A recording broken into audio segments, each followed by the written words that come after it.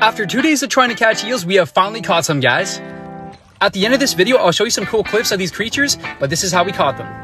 On day 1, we tried using mussels as bait and we had no luck. But on day 2, this is what we did. We went to my uncle's place and we used both mussels and glizzies for bait. Yes, you heard it. Apparently eels are glizzy gobblers. I'm too lazy to hold a fishing rod all day, so this fish trap made things a lot easier. And all you have to use for food are hot dogs, apparently dog food, fish food, honestly anything works. Also, another great thing is you could use these traps in rivers, lakes, oceans, honestly anywhere. Here are some clips of the eels we caught. They were absolutely huge. If you're near a body of water, I would totally recommend getting an eel/fish trap. So if you want to get one, all you gotta do is hit the link in my bio. The one there is a little bit larger than this one, and who knows what you guys will catch. Can't wait to see what we catch next.